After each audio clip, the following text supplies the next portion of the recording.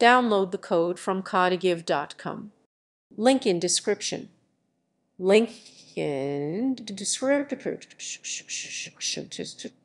In JavaScript, both filter and reduce are array methods used for processing collections of data, but they serve different purposes. The filter method creates a new array containing elements that pass a specified test defined by a callback function.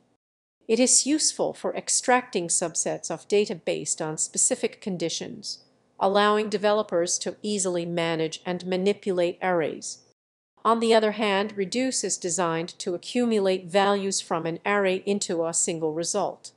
It iterates through the array, applying a callback function that takes an accumulator and the current element, ultimately returning a single output value.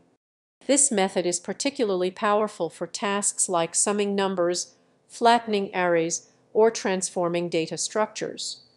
In summary, while filter is used for selecting elements, reduce is utilized for aggregating or transforming data into a singular output. Understanding the distinct roles of these methods is essential for effective array manipulation in JavaScript.